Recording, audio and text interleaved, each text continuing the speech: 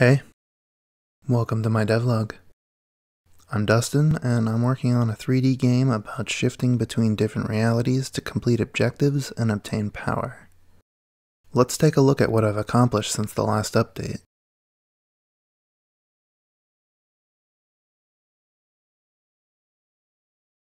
First, I started outlining the combat system. To help with development, I created a simple dummy character and gave it a basic hit animation where it sways back and forth. Then I gave the player a pretty terrible looking swing animation and added some components to handle the hit detection. Currently I'm using a collider which is attached to the weapon, but it's pretty unpleasant because it fails to register hits pretty frequently. I think I'll switch to spawning a collider in front of the player when damage should happen. It'll be less accurate, but the reduced accuracy will benefit the player and should make combat more pleasant. I also created a ranged attack system and a rudimentary lock-on system.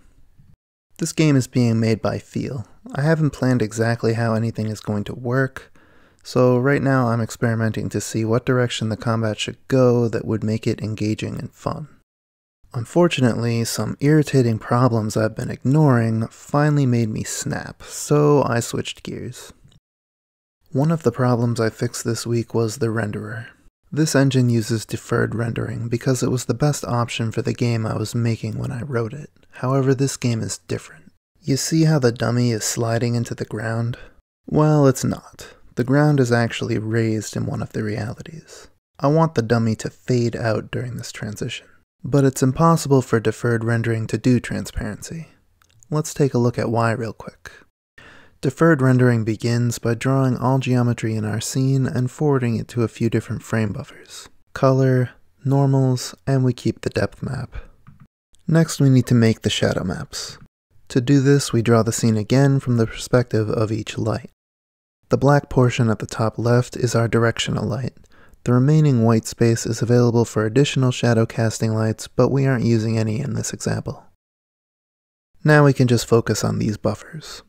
Using a few of these buffers, we can now render out all of the lighting information in a single pass for every single one of our lights. Once we have that, we combine it with our color buffer to create a shaded frame. And that's the basics of deferred rendering. Now the reason transparency isn't possible is because we are essentially converting our 3D scene into a 2D texture. There is no behind or in front. There are many ways to add transparency on top of a deferred renderer, but they add a lot of complexity to the renderer. I want to support multiple graphics APIs, so keeping the complexity low is important.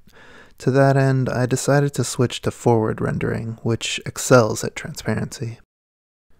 So I added transparency to the rendering flags component and got to work stripping out all of the deferred stuff. For my first attempt, I totally forgot about transparency sorting, which is what this flickering is, so I had to add that. So I used distance from the camera to sort every single object right before rendering. Then I struggled with blending modes for a little while. They've always confused me, even in Photoshop. I end up just screwing around with them until they start doing what I want because I just can't intuitively read them and know what's going to happen. After a while I did end up getting the right behavior, and now transparency is fully functional for textures and objects. Now that the forward renderer is done, I need to update all of my lighting shaders. But before I can do that, there are some other nagging problems I still need to fix. It's time for a quick gym break. If you're enjoying this video, don't forget to like and subscribe. Today is chest day.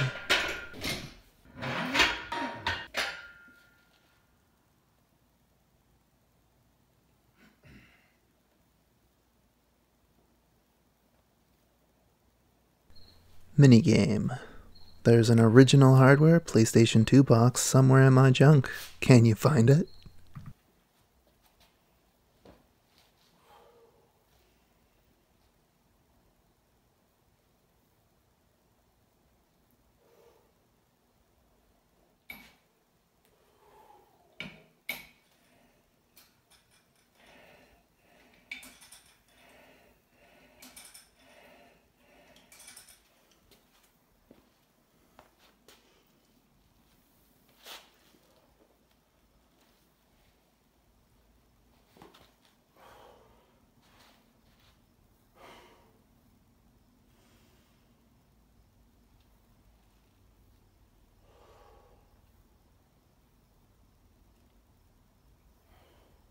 The next change I made was flipping the forward vector from -z to +z. Having it be -z never really made any sense, but there also wasn't any reason to change it. However, now that I'm coding gameplay, I've discovered there is a good reason to change it. By using +z as forward, I'll be able to move objects in the forward direction by using addition, and backward by using subtraction. It'll make my code a lot easier to follow. The next thing I needed to fix was my asset compiler. I'm using Collada for my source assets because it has first-party support on macOS. macOS generates thumbnails in Finder and lets me use Quick Look to preview scenes including animation. It's really helpful. The format is also XML, so I can easily open it in a text editor to modify it. However, Collada suffers from complexity. There are many ways to store the exact same type of data. This means every single piece of software has to be very complex to handle each case. Blender has a long-standing bug in its Collada exporter that saves morph targets as regular geometry in a scene. Xcode and many other programs only load the assets that are in the scene, so this means Xcode will discard the morph targets and only keep the base mesh. To solve this problem, I decided to only use Collada files output from Xcode. I chose Xcode because I'm already using it and because the output data uses Y for the up axis. So I open every Collada file in Xcode and save them again before compiling them for the engine. I could fix this problem manually by replacing the geometry tag with a controller tag and adding the correct controller ID. Then Xcode would load and export the morph targets. I could even write a script to do it, but I decided to just upgrade the asset compiler to support Blender. To do this, I had to account for Blender's Z up axis, since my engine uses Y for the up axis. Level geometry needs to be physically transformed, while nodes just need to be rotated. The last thing I wanted to fix was my lighting. I've been having a lot of problems with directional lights and spotlights.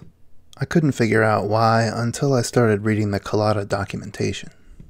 Turns out, directional lights and spotlights in Collada always shine light down the -z axis, even if the up axis for the scene is Z. In Blender, Z is up, so directional lights are always shining downward. In my engine, I want directional lights to shine in the direction they are looking. To help with this problem, I created a debug mode for lights and added some models to represent their location.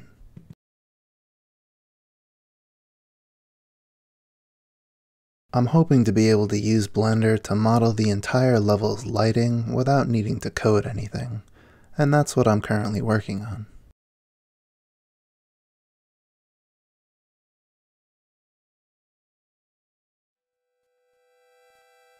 Anyway, that's it for this video. Stay motivated, kill your lifts, and I'll see you next time.